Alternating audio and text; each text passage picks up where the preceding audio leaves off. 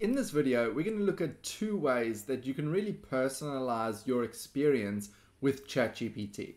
The first is called custom instructions, and I seldom see people referring back to this anymore. It was a really interesting addition to ChatGPT last year, and since then I think people have forgotten about it. So to access it, click on your profile on the top right corner and then go to Customize ChatGPT. And you've got two sections here you can leverage. One is your custom instructions. What would you like ChatGPT to know about you to respond better? You can put information about who you are, what work you do, what are your interests, more a bit about you and your personality, your style. Then you've got how would you like ChatGPT to respond? And in this section, you can request how you would like the output of ChatGPT. Say you're just tired of ChatGPT with its long-winded explanations. You could just say, really just get to the point, simple, clean, even bullet points if that's your preferred method of output.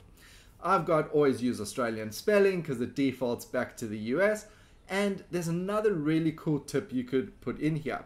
And this is commands. So what I've got is something like this. When I use the command, and I indicate that by simply putting it in the square brackets, I'm asking you to clean up a sentence or paragraph for an email so that it flows and it's grammatically correct.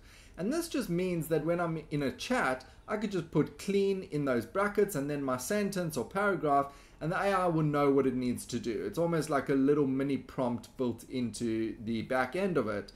But it just helps me not have to type out the whole sentence again and again. So you can actually put in a few of these really interesting commands here.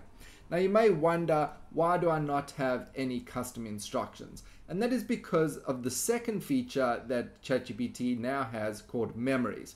And I find memories are much more effective and you can actually manage your memories over time. So let's have a look at how you can get to your memories. Again, we're just going to exit out of this area, click on your profile on the top right, go to settings, and then personalization.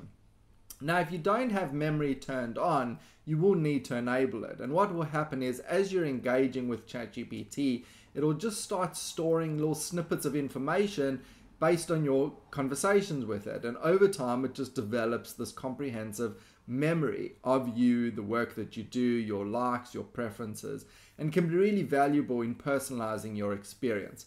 But sometimes you may be using ChatGPT and it memorizes something that is completely irrelevant for who you are and the work that you're doing. So you can click on this manage button. And in here, you will actually find all of the memories that ChatGPT has stored about you. Carl is connecting with people on LinkedIn who contributed to the Responsible AI Adoption in Philanthropy report. Carl is looking for a more memorable domain for his Intro to AI ebook.